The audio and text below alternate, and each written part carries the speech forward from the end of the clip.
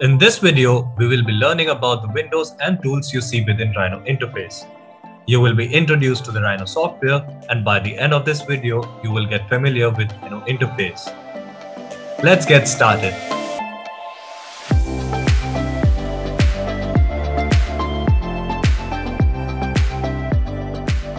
Rhino as a software has seen widespread adoption in last few years. Not just that, it is used by a variety of disciplines like architecture, product design, automobile design, etc. So, Rhino is a tool that you can use wherever you may want to. I personally recommend Rhino also because it has a lot of similarities to AutoCAD. If you have used AutoCAD software before, the whole idea of command line operation is going to feel very familiar. With lots of commands being identical, the transition even for me as a beginner was pretty easy. So, while exploring the software today, try making those mental references to a software like AutoCAD or SketchUp to help you remember better. So, let's open the software. On opening Rhino, you might see a lot of tools. But don't worry, it's pretty easy to get started. Once we open Rhino, we see a welcome screen. Here, you can see 4 important sections: Recent, News, Tips, and New. The Recent section is like a shortcut to quickly open a model you've been working on. News and Tips provides us a link to the latest news and tutorials in relevance to Rhino. New provides us the option to choose a default template. For example, to create an architectural project, we may want to choose between meters and millimeters. For a product or a furniture design project, a millimeter template would work best. For construction drawings, I might select a feet and inches template. Depending on the scale of the project, Rhino provides an option to choose between small object and large object. I will be selecting the millimeter template here. We see a Rhino screen which looks like this. Rhino Interface is very well organized in sections for different uses, which helps in a good workflow. Why do you come to Rhino? To model your ideas, right?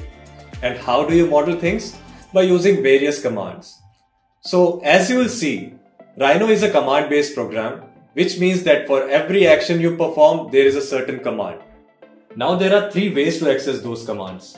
The first way is through menu bar, the second way is through the command line, and the third way is through toolbars respectively. So, the first thing you will see all the way on the top is the menu bar. And here you will find the first way to access those commands. Let's have a look at menu. The menu is divided into following sections.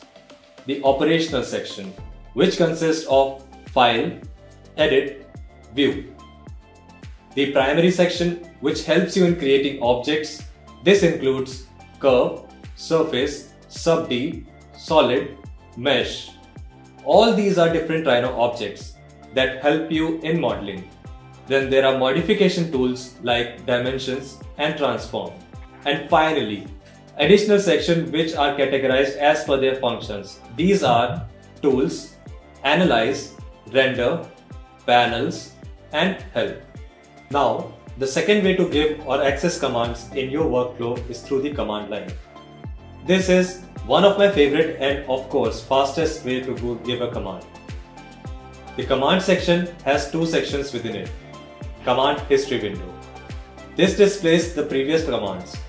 To put it in a better way, it's a constant log of what you are doing in your project. You can extend and check it out like this.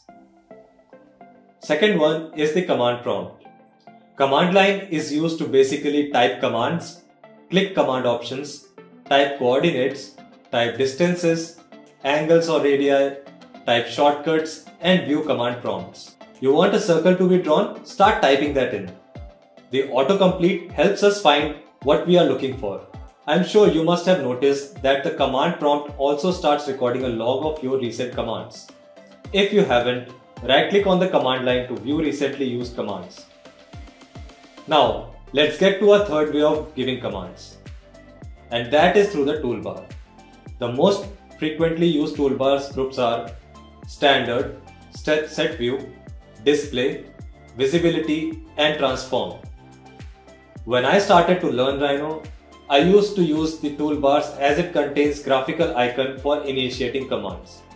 This is easy to understand as a beginner. Rhino toolbar contains buttons that provide shortcuts to commands. You can float a toolbar anywhere on the screen or dock it at the edge of the graphics area. Rhino starts off with the standard toolbar group, docked above the graphics area and the main toolbar as the sidebar on the left. So I don't know if you've noticed, but things are pretty well organized on the toolbar also. The top 5 rows of the toolbar contains the basic editing tools. The row below that contains surface related tools and 3D modeling tools. After which comes the operational and curve tools. When it comes to frequency of use, the order comes pretty close. Now let's talk about the canvas of Rhino, where all the magic happens. Yes, the viewports. A viewport is basically a window through which you're looking at your project. Currently, you will be seeing these 4 views through these ports: perspective, top, front, and right. You can select a viewport by simply clicking in the window. You will see that the viewport gets highlighted and it becomes the current working space. If you want to maximize the viewport, simply double click on the name and it will display it on this entire screen. Apart from the viewport, your interface has 3 more sections that you will be using a lot. And these are the object snap control, the status bar, panels on the right. The O snap controls, when switched on or off, can control which part of the geometry of our cursor gets snapped to. The status bar here displays important information like current coordinate systems, etc. That brings us to the tabbed panels. The panels are docked on the right side of the Rhino interface. However, they can be dragged and floated anywhere like this. Panels that you will work with in this 101 course are Display, Layers, Help, Named C-planes, Notes, Properties, Web browser. No need to memorize all this. We will learn how to use this with examples in our lesson on 2D drafting. That brings us to the end of understanding the Rhino interface. Comment below the similarities you find between Rhino and AutoCAD. Go check out the next video to learn more about navigation within Rhino. Subscribe to the channel to get notified for more exciting tutorials.